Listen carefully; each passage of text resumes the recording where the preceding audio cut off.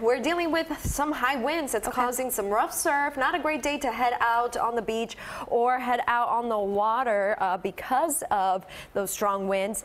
Now, it is raining in Key West, a little bit gloomy, but it is not raining everywhere. So let's talk about where it is, and we're going to zoom into Key West.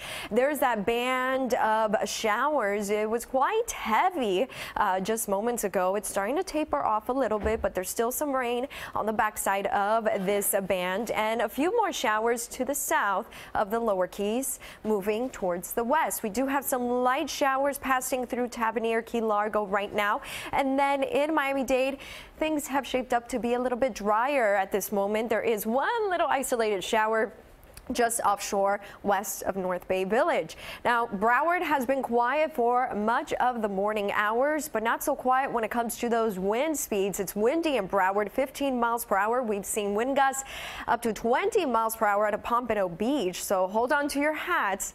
And also, if you're going to take the rain gear, I suggest a raincoat, maybe not an umbrella. Now, temperatures warming up into the mid-70s, 77 though in Marathon. So here's a look at the moisture forecast. We do have these areas of moisture that are moving along that swift east breeze, and so this is what's helping to provide for those quick moving light showers. Sometimes they get heavy, but they're small. Now, as we head into the start of the week, we do expect a few more showers to continue, but then by Wednesday a front moves into Florida, over central Florida early Wednesday, and then we get a surge of moisture from the Caribbean, enough to cause heavier downpours, maybe some thunderstorms for us as this front passes through midweek. Highs today, 79 degrees, gusty at times, east wind 15 to 20 miles per hour, and there is a small craft advisory that remains in effect for today. Those bays are choppy, seas up to 8 feet at times.